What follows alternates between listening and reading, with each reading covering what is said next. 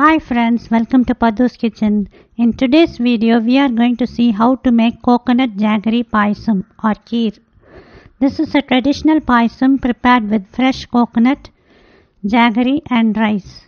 This payasam is usually served chilled and believe me, it tastes heavenly. Let's get on to the recipe. I have soaked 2 teaspoons of raw rice in boiling water. This should soak for an hour. Soak 7 to 8 cashew nuts and almonds in plain water for an hour. So let's see what ingredients we need to make this payasam. Freshly grated coconut half cup, soaked raw rice, cardamom 3, jaggery half cup, cashew nuts and raisins for garnishing, soaked cashew nuts and almonds, half liter milk. Now we will start making the payasam. This payasam will serve 3 persons. First we will boil the milk. Boil until it reduces a little.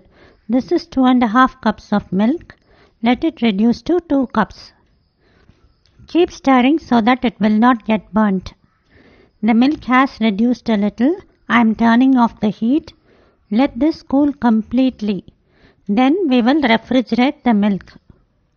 In a mixie, add half cup of grated coconut, cardamom powder, soaked rice.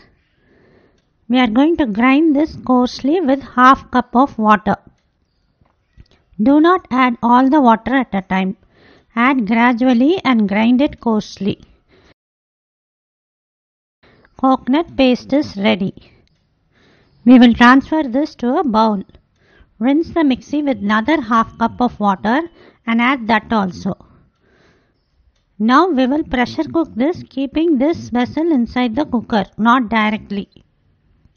Pressure cook for 3 whistles. While this is cooking, we will grind the soaked almonds and cashew nuts coarsely with little water. Peel the skin of almonds. Cashew nut almond paste is ready. Add half cup of jaggery in a pan. Add half cup of water. Heat the water and dissolve the jaggery. Then filter it. I am adding the filtered jaggery water. Boil the jaggery water for few minutes on medium heat. Turn off the heat.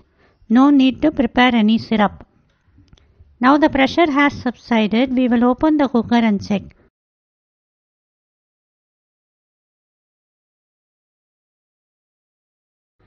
Add the cooked coconut paste to the jaggery. Ground almond and cashew nut paste. Mix this well. Boil this. This has started boiling. Boil for 2 to 3 minutes. Now it's almost 3 minutes. I am turning off the heat. Let this cool completely. This has cooled completely. I am adding the chilled milk which we had refrigerated.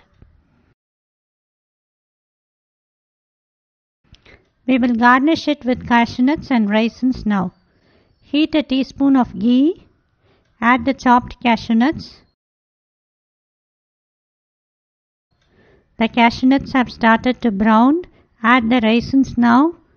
Fry both together. The raisins have puffed up. I am turning off the heat. Add this to the payasam.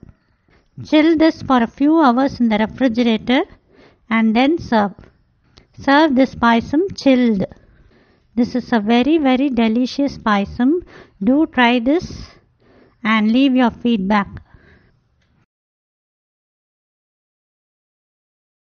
Do like and share this post. Don't forget to subscribe to Padhuskitchen. Also click the bell icon to get notifications as and when I post videos. Thank you.